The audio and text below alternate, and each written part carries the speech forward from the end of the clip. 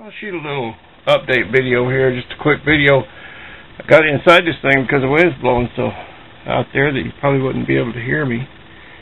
And what I did this morning was went down and got these little curtains installed, and I think they're just awesome. I have these retired friends, and they help me with projects, and I laid hardwood flooring for them in their house, and then they turn around and help me hang siding on my son's place, and it seems like I'm always in their debt. I try to catch up, but they're always doing something for me, and but we're not keeping score, and it's a lot of fun.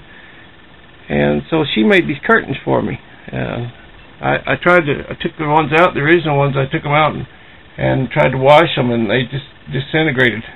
It was just a pile of muck in the bottom of the washer when the cycle was over. So we went and bought $10.50 worth of material. She whipped out these little curtains for me. So we got them on the back door and both the side doors, and I think that's pretty awesome. Yeah.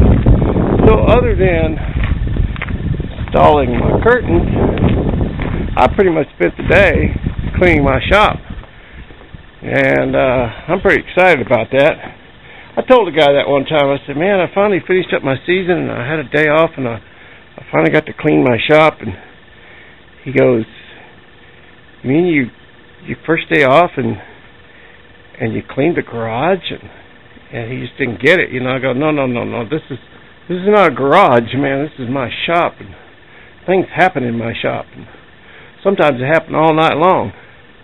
I got all the grafting stuff put away up there for another year, and my bench cleaned off where we had saws, you know, either sharpening or fixing or putting together or building knives and whatnot over there on that bench, and that's all cleaned up, and now this baby's back over here where she belongs, and I can get back to work on it. So that's why I'm excited about getting my shop cleaned up. So things do happen here, and like I said, sometimes they happen all night long, and I got a kick out of Novelist 10 the other night because he was working on that Plymouth Valiant, and I think he said it was about 10 o'clock or whatever. He says, well, I'm getting ready to make a pot of coffee. I go, yeah, he's one of us. He's going to pull an all-nighter pretty much. So I need to get my pedals set up. What keeps me from driving this thing is to get my pedals set up and get some brakes on it.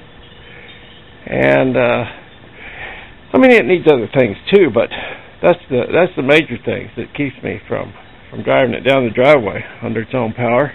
And we're kind of going with this music theme. You know, we got the bass guitar neck for a shifter, and this is going to be my radiator cap. This is an old radio broadcasting microphone, and I think that's going to sit up there.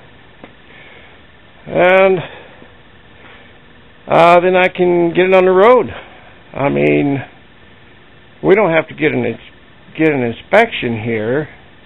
If you didn't have a title and you had to get a vehicle, a VIN number, and get it titled, you would have to go to the State Patrol and have it inspected.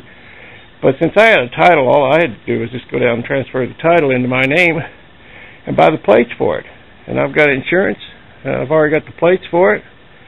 So, I mean, don't get me wrong. If you get pulled over, you have to be legal. But you don't have to go get it inspected prior to getting tabs for it. I mean, you've got to have the usual things, the windshield wipers, and brakes, emergency brakes, and lights, at least the lights that were original to the vehicle. And I'll do all that, but I might get it out and drive it once or twice first. So there we go. Got that back over there where it's supposed to be. Now I can get back to work on it.